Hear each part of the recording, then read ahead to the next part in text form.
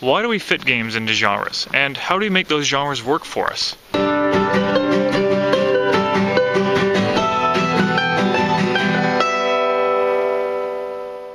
The word genre is one of those rare terms where the original concept is still useful today.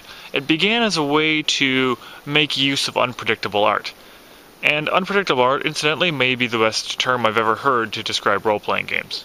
There are certain genres we see more often in role-playing games. Horror and comedy come to mind, but I would call dungeon crawl as well a genre as far as role-playing games are concerned. Not everyone would. And of course there are plenty more. So why do we even use genre?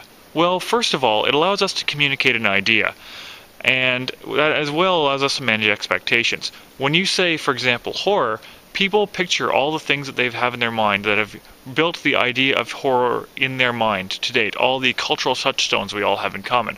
It gives us a familiarity that we're all able to make use of, so we come to the game knowing what we're getting into. When it comes to making use of a genre, I believe it's important to understand what the genre is about, not just its component parts. And that means the feelings we get from it, the themes that it explores. This is why you can take a setting such as space and space travel and apply to it all kinds of different genres like action, horror, comedy, even western. That said, we often tend to recognize genre by the setting that it's placed in and the tropes. And while neither of those define the genre by any means, we can deconstruct them and understand what it is we are getting out of those tropes that are applying to the game.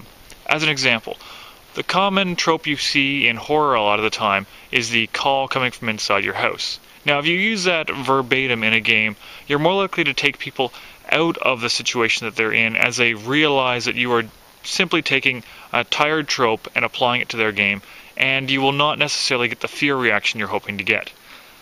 However, if you understand that particular trope is about the imminent danger and the violation of a place where they feel secure, their home, and apply that correctly within your game, you will much likely have a much more positive outcome, or at least whatever outcome you're looking for.